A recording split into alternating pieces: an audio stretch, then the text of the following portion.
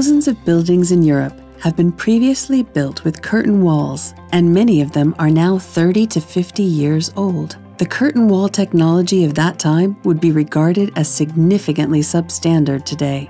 Insulate has developed an affordable and lightweight solution for envelope insulation to bring existing curtain wall buildings to nearly zero energy standard, while complying with the structural limits of the original building structure and national building codes.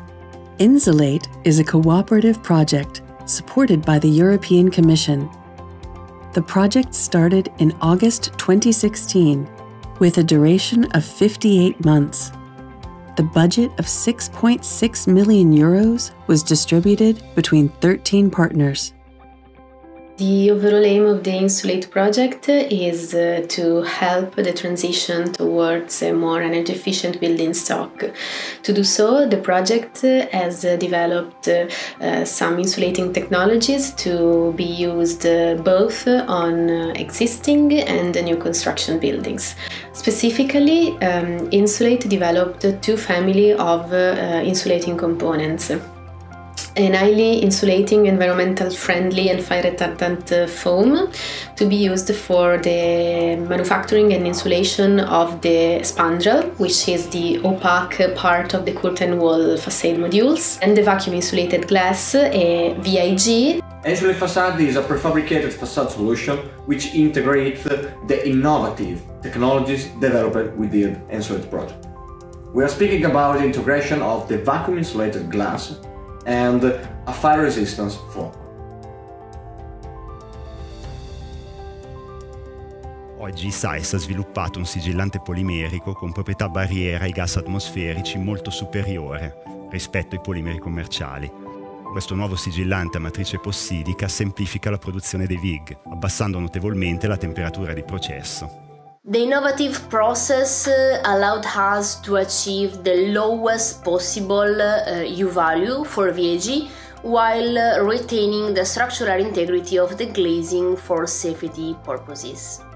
First of all, we tested the single components, so the foam and the VIG, and then we carried out fire, acoustic and performance test on a mock-up of the overall facade module. All the tests were successfully passed, and in particular concerning the transmittance of the VIG, we obtained the value of 0.44 watt per square meter per Kelvin, which is way lower with respect to commercial products. Demonstration buildings were located in two different climates. In Italy and in Poland, the focus was placed on the thermoacoustic behavior of the demo buildings and indoor comfort where various parameters were monitored. The first demo is a public school that resides in a curtain wall building in Jeżanów, Poland. The renovation intervention consisted of the full substitution of one curtain wall facade, including frame, of the school building. The aim was to enhance the building profile to zero energy, in line with EU and national targets for public buildings.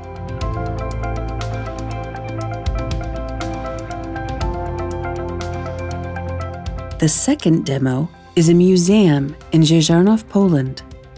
The intervention and the implementation of Insulate glass based on vacuum insulated glass technology were done in a selected number of museum windows. Being a historical building, renovation works are always subject to restrictions to preserve its artistic value. For this reason, the implementation of vacuum-insulated glass directly in the original windows minimized the impact of the intervention and increased the insulation capacity. The third demonstration site is a public library in San Giovanni, Italy. The library is an example of a place where historical and contemporary architecture elements coexist. The building acted as a demo for testing Insulate glass in one door window. The simple substitution of the glass part of the door window with a high insulating vacuum insulated glass increase the thermal insulation of the window system. A phase of scale up will be needed after the end of the project.